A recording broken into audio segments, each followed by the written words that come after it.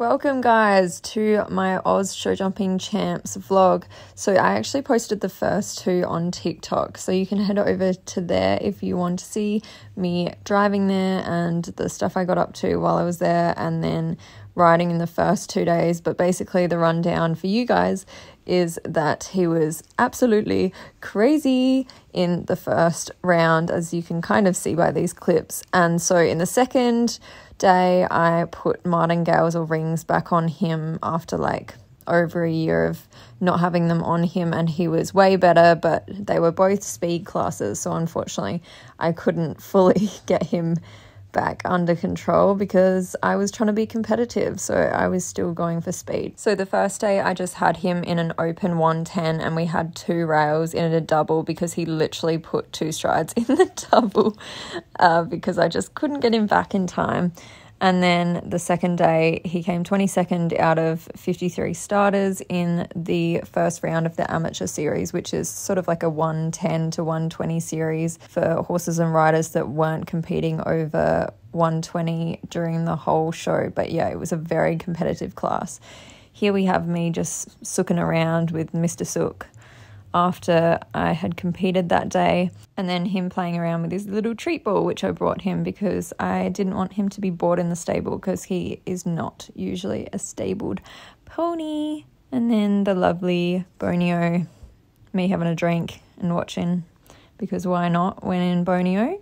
And then us doing the routine of Max the Boy taking him out for a walk while I would redo his stable and water and feed, etc. Then we had dinner at the local lovely RSL, and then this is the next morning. So we got up really early because I was the first class on, so I walked the course. It was a bit bigger than the other day, which was good because it's a bit more comparable to what I usually do with Dexter.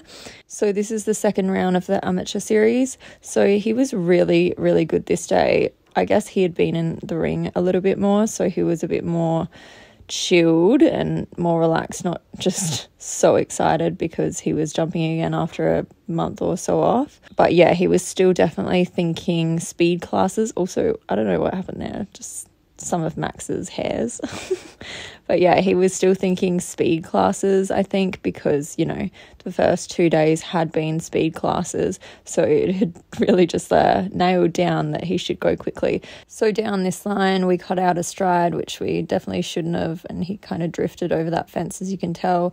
And I really had to try and get him back there, but he was still just running on a bit. It was just the end of the course where he's starting to just take off a little bit. But I was so happy with how he went through that triple combination because he's always had issues through triple combinations because he's had a few bad experiences through them with training them and stuff. And he's also a horse that thinks ahead quite a bit. So when he's jumping one fence and looking at another one, he often forgets about the fence that he's jumping and he gets overwhelmed when there's 3. But yeah, you can see I just tried to get him back a little bit more through that end part there, which was good. And then we took him for a little walkies and put his summer rug on so he stayed nice and warm because it was freezing. And then we were into the jump off, which I was planning on being quite competitive because, you know, it's Aus Champs. I wanted to be as competitive as I could. So I got him back a little bit there, which is just because he's such a long course. I really struggled to get him back. So I'd try to get him quite collected so he can make nice tight turns like these ones, because otherwise it's just impossible to, you know, gallop around and go fast on him because he's such a long horse and hard to get back often. So you can see that here.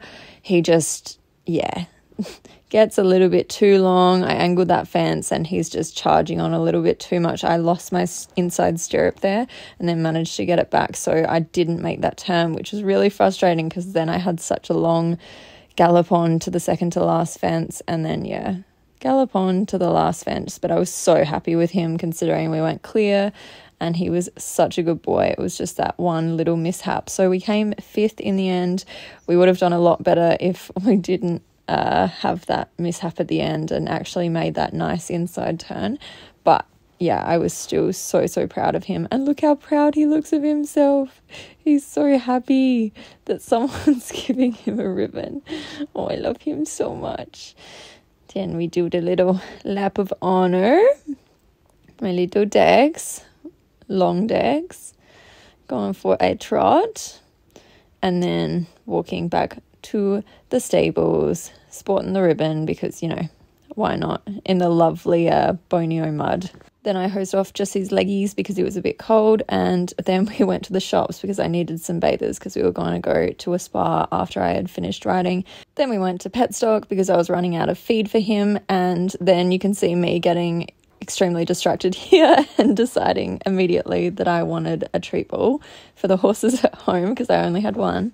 And then very, very totally random, but we actually went and Max played golf because, you know, I got to appease the groom, so he keeps doing it and keeps coming to my shows. So thought might as well just go to the local country club or whatever it was. Played a round of 18, which I did not partake with because let's just say not the best golfer, let's be real. But it was pretty stunning, so I wasn't too annoyed, to be honest. Despite how annoyed I look here, I was actually just really, really tired and just wanted to sleep at this point.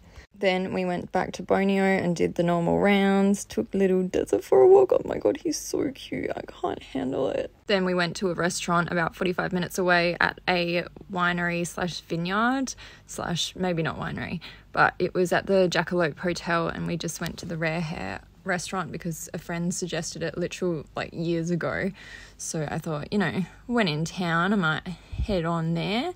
They've got this weird like jackalope sculpture thing out the front. And then us having our beverages. I was really balling out just because, you know, when in the Mornington Peninsula. Then we finally headed home and tried to have an early-ish night. Slightly difficult when you're me. And then the next morning I got there and Dexter had managed to pee in his bucket. So, you know, bougie times, going to a nice restaurant and then waking up in the morning and having to tip your horse's pee out of his bucket. And he also chewed on his halter overnight, so that was great too. Then here we are waiting for the course walk for a while. Me looking a little bit fried at this point, and then I was on. So this was the third round of the amateur series, and he was feeling the best he had felt this day.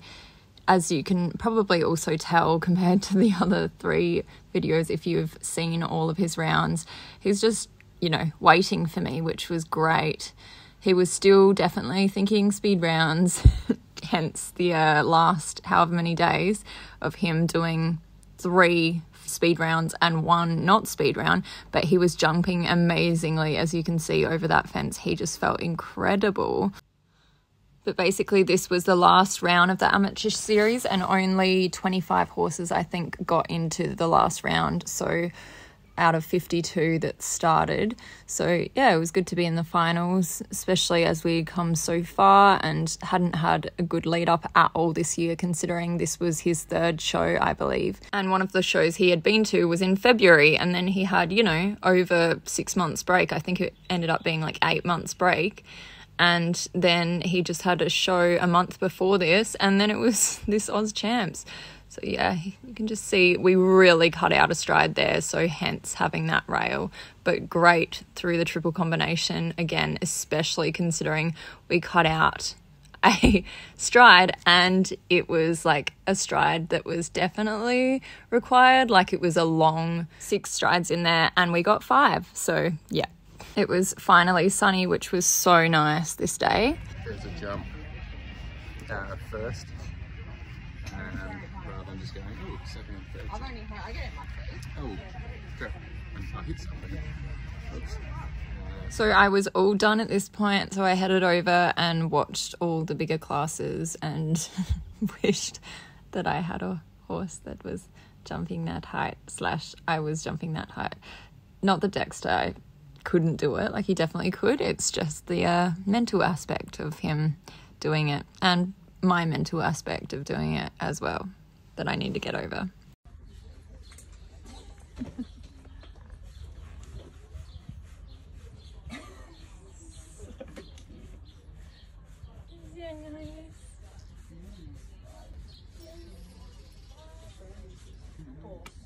Literally, have you ever seen a more pathetically sooky horse? But honestly, I love it. We had some celebratory finishing cocktails, which I proceeded to tip mine on the floor, so that absolutely sucked. Then I just watched a couple of friends go round. This was a friend that won the Off the Track series final, which was super exciting. Max's weird socked feet.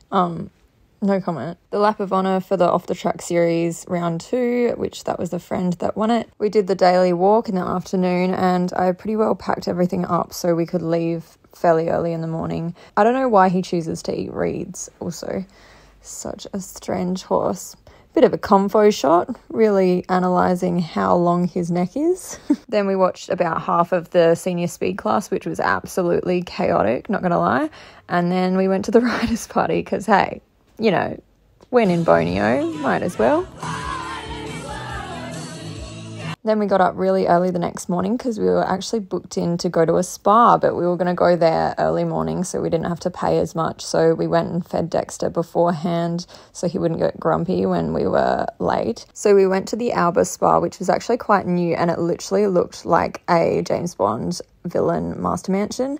I couldn't actually film inside, but it was like insane. So yeah, this is kind of just a little sneak peek because there was literally pretty much no one around, which was amazing at the start. So yeah, really suggest it if you're ever in Borneo and have like a spare day or early morning where you want to head there. So then I just gave Dexter his last little chomp around the place on the grass.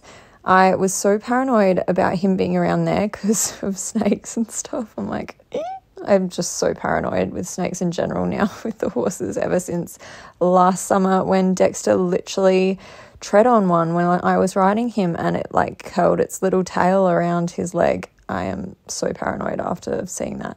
But basically on the way home, we drove well into the night and we got home probably about 10 p.m, I want to say, or something like that, because we left at like midday or something after the spa and getting him fully ready to go.